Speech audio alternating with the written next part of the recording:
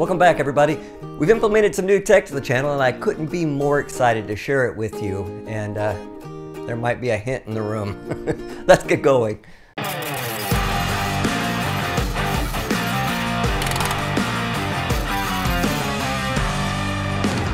I've always been envious of anyone that made 3D printed models and then seamlessly 3D printed them. It's like materialized out of nowhere. It's magic. I've tried in the past and I used standard bed slingers from a decade ago and they were just too hard to dial in and figure out what went wrong yet again. Now 3D printers have enclosures. They come in different sizes. 3D modeling software has become more refined and user-friendly, and best of all, they're more focused on providing reliable prints over having to constantly tinker with settings. Well, now I have the capability to make my own drone and camera accessories with my new Creality K2 Plus. This beast has become an integral part of the studio. So far I've used Tinkercad to create some very useful tools such as drone mounts for both the controller and all of my drones. I've even made nameplates, I've got microphone mounts, and just random useful odds and ends. The fact that I can make whatever my heart's desire because I either don't want to have to buy something or I can't find it is absolutely just kick-ass. So expect to see more 3D print videos. First of all, why did I even pick the Creality K2 Plus printer? Well, I'm glad you asked.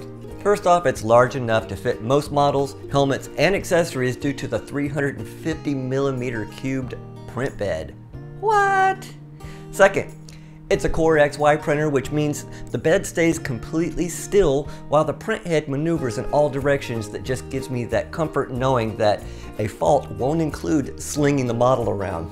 However, bed slingers are getting great, but my PTSD flares up when I think back of failed bed slingers of old. Third, I wanted an enclosed printer to control or mitigate outside temperatures that not only affect prints, but also with an actively heated chamber, I can use almost any type of industrial filament such as ASA, ABS, and carbon fiber. Having an enclosure also allows for quiet printing. And this thing is quiet. Check this out.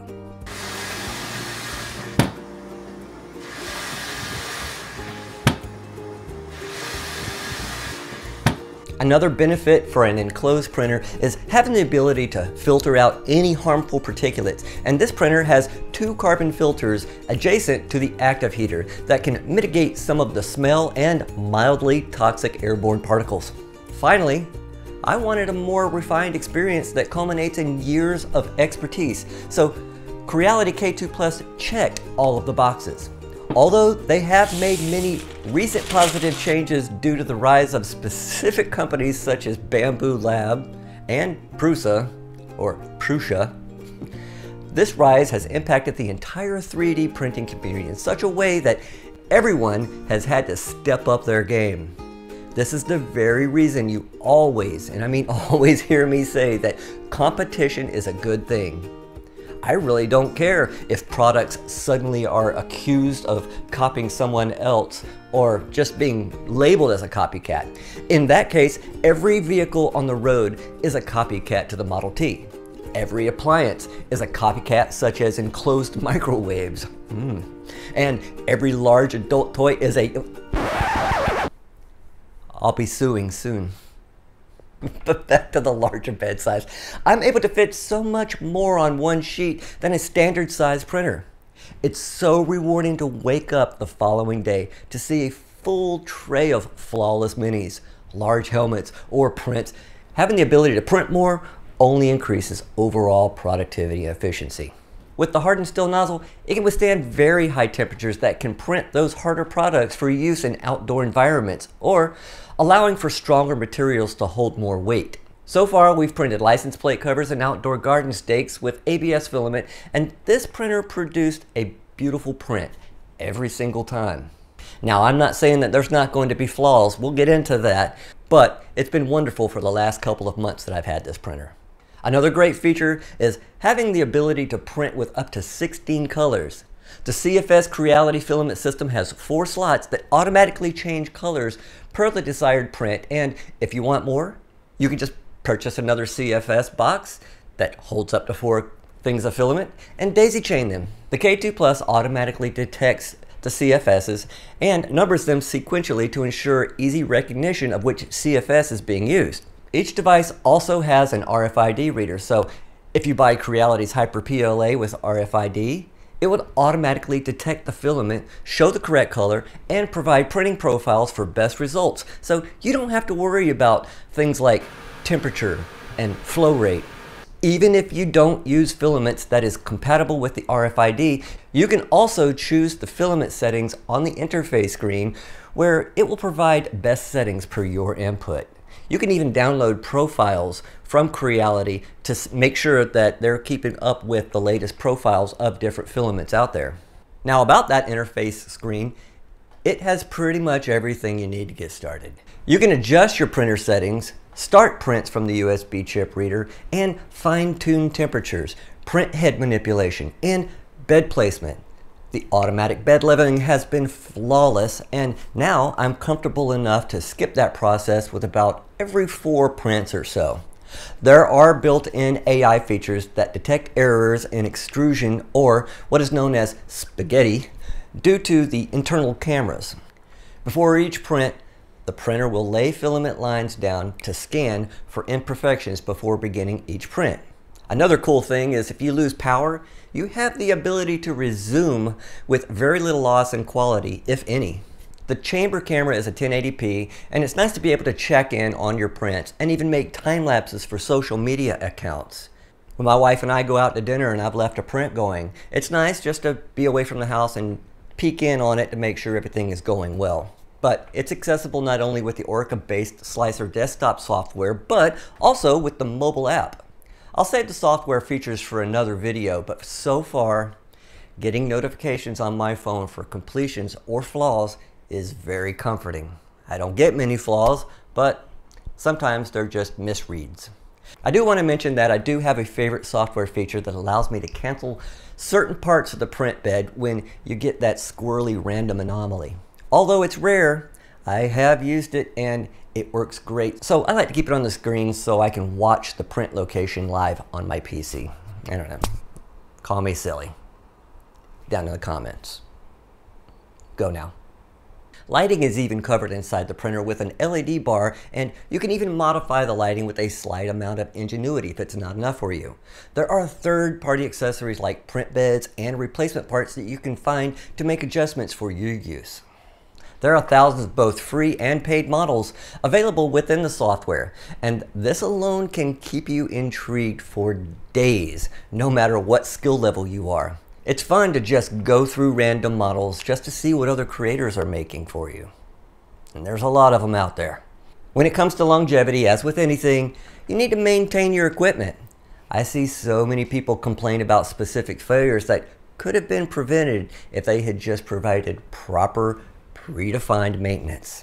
You can't be a responsible 3D print owner and go about it haphazardly. Follow their wiki and lube, repair, and wipe and maintain your gear to increase the life of your investment. Just like changing the oil in your car. When the overall combo package was delivered at just over 100 pounds, this thing took some effort to set up and required a couple of people. It honestly feels like a car frame, so this thing isn't going anywhere. I love the aesthetics of this chassis and the shell. The printer didn't come without its flaws. The glass is thick and sturdy, but mine came detached, which is a common issue with their earliest models. The glue was coming loose, so I wasn't surprised to find that I had that same flaw. All I did was contact them, and they were great in sending me a temporary fix link to their wiki troubleshoot so I could actually get started, and then they sent me the actual door. I got it within about, 10 days? That's pretty awesome. Another issue that was common early on and may still be hanging around are the feet on the bottom were snapping off for certain people. And it usually came in shipping. But one thing that I would recommend that Creality do is not ship it from coast to coast, because it came from California in a truck. We have airplanes and it would probably be easier. I know it's going to cost more, but I don't know. When it's sitting in the back of a truck and it's wobbling around at 100 pounds in a box, it's probably gonna not be good for the feet. Mine were okay, But if you do get that issue, just contact them and they'll lead you in the right direction as they did me. I recently had a filament feeder issue with my CFS, and I sent them the requested photos of errors. They emailed me with the replacement part photo to tell me they sent what I needed. I'll keep you informed when it gets here and I install it, but I'm very hopeful. In the meantime, I went ahead and bought a second CFS, so when I fix the other one, I can have 8 color profiles. Nice. The cost of this printer is not cheap. It comes in at around $1,600 for the combo, and to me, it's worth it. There isn't much I don't love about this printer, and I guess this is where I also divulged that I started a new 3D printing channel called Crafted Catastrophes with my wife and close friends. We all went into business and we got licensed in the whole 9 yards so we can go to market sales and such. We all started out by helping by buying the Bamboo Lab printers. So if you've been wondering why I have slowed down a bit, now you know where else to find me just in case you just can't get enough of this. But in all seriousness, no printer is perfect. It requires patience and close attention, but when you're dialed in, it's such a rewarding experience. Well, this Creality K2 Plus is nicely dialed in and only keeps getting better with firmware updates and third-party accessories. We provided a comparison between X1 Carbon and this particular printer on the other channel, and I'll provide the link down below so you can check it out if you're interested. If you have any questions pertaining to the K2 Plus, feel free to ask and I'll get right back with you. If you haven't already, consider subscribing. Please hit that like button to help with the algorithm struggles and keep an eye out for more videos by turning on the notification bell. Thanks for watching, and we will see you all in the next video. Have a great day.